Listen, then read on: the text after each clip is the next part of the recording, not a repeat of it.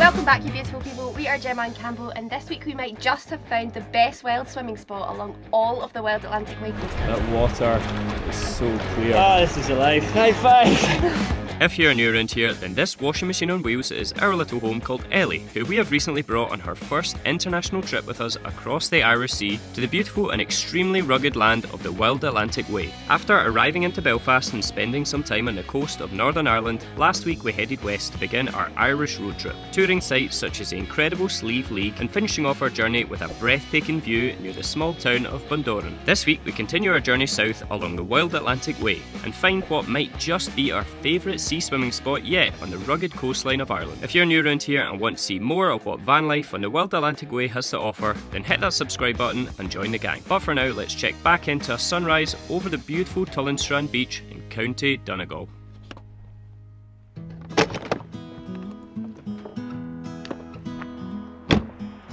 Well, is that not just a park up with one hell of a view? Absolutely cracker of a day today.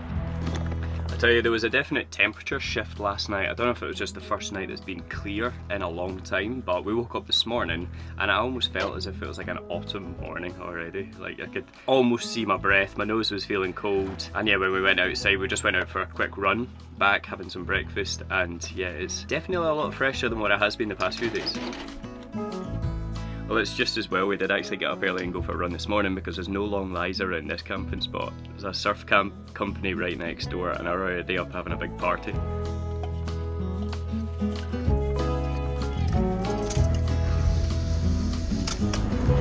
As we're heading further south, the landscape is just getting more and more rugged. Like we've got these big tabletop mountains over on the left here, and they just look so impressive, especially like today is kind of low clouds, the clouds are proper come in.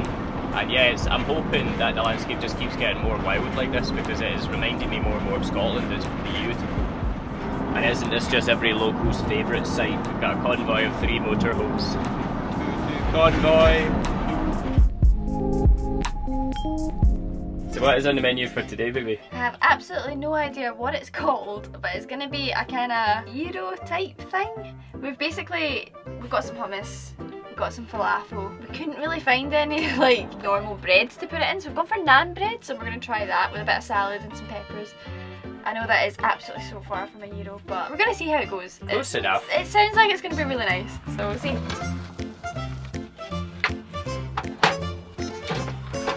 A little bit of luxury for lunch, as always. Got a soda stream. We love this thing. I know. I didn't even know that they existed until like... Brilliant in a van.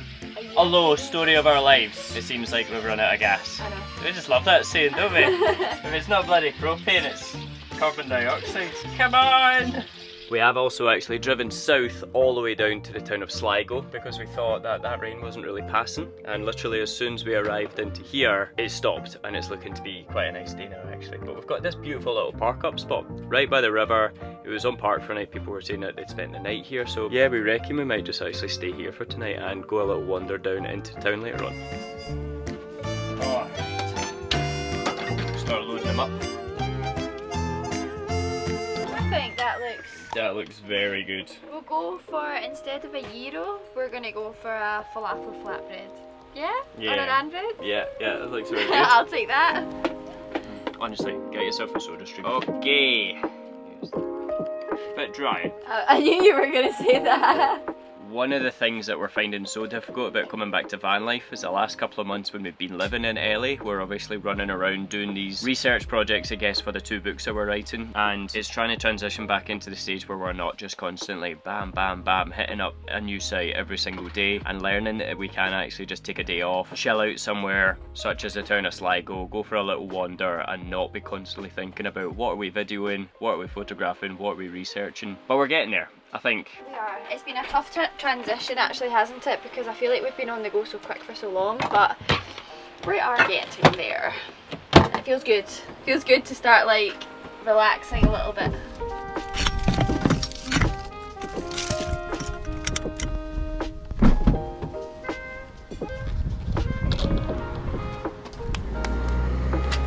We have the keys? Yes, they're in the pannier. Okay, let's go. It's also not a bad little park up spot because it's a really easy cycle straight into the city centre of Sligo, so So this is Sligo Abbey, which dates back to about 1252, and it sits right in the town centre of Sligo, and the history here is really quite fascinating and some of it really quite dark. So I think it normally costs €5 to actually come in and have a wander around the Abbey, but it's free today because they've got works ongoing, so that's always good, saving a bit of money. Yeah, it's a lucky day. And we've got a little leaflet to guide ourselves around. So where do we start? Go down the stairs, I think? Yeah, big arrow obviously. This is quite creepy, isn't it? So that tombstone back there had an inscription of the word Bobby, but it was spelt wrong, so it was like B-O-B-Y, and it's like been interpreted over the years as like baby, so baby James, who the tombstone belongs to, and apparently the story goes that he haunts this abbey. Ooh, creepy. Creepy stories.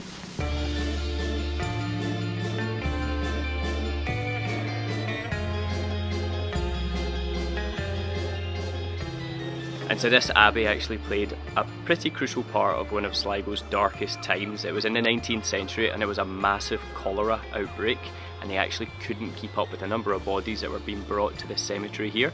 So they started burying the bodies not deep enough, and it was just like bones and body parts and everything for years to come all around the cemetery sticking out the ground. And there was even tales of people being buried alive here to try and stem the actual outbreak of cholera at that time. So I'm not entirely surprised that there's stories about it being haunted because it sounds pretty creepy. That is horrible.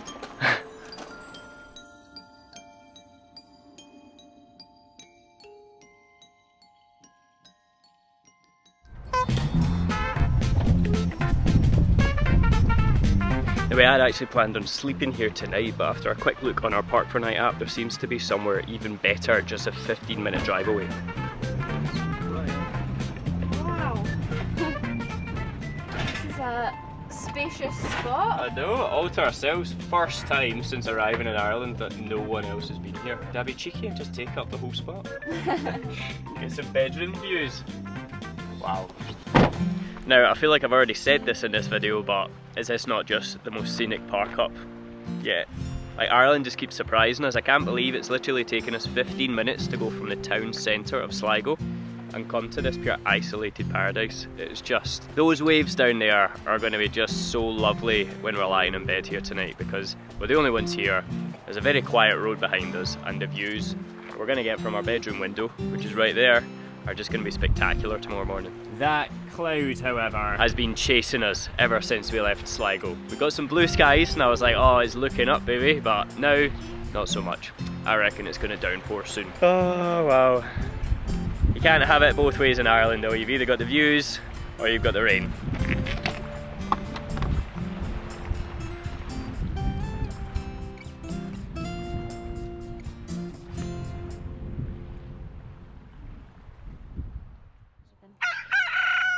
So what did you just say? Ireland weather, 25 degrees C, hot plume to follow. Washout weekend as met. Rain forecast. Big weather U-turn. Well, fingers crossed. Eh, how about that? Because it is. That would be nice. It's not looking. Oh, it's actually blue skies over there just now. Literally all morning it's been raining, so cross your fingers for us guys. Hopefully we can get a bit more summer. I'm not ready for winter just yet.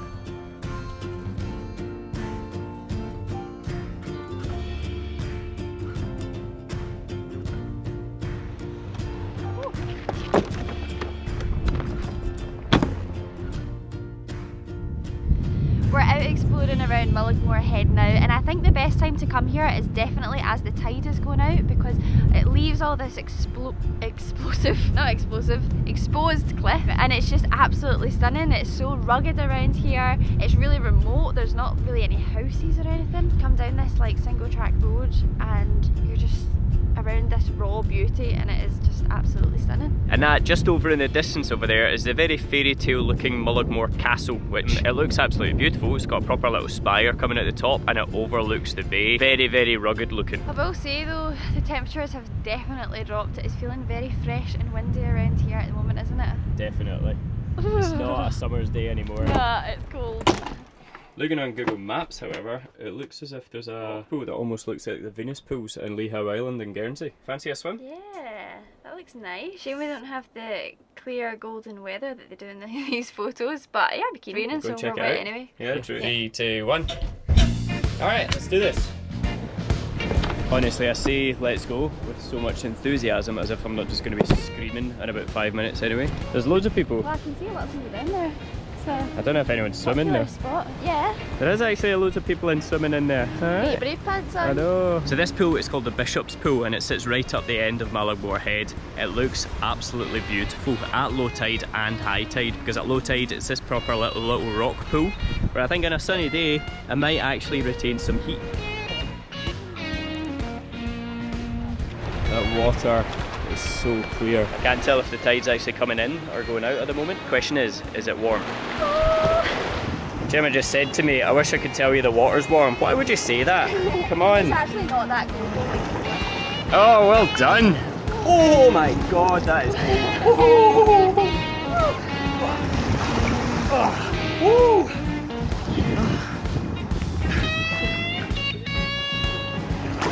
Oh, big jump! Get it out! Oh, didn't mean to go under.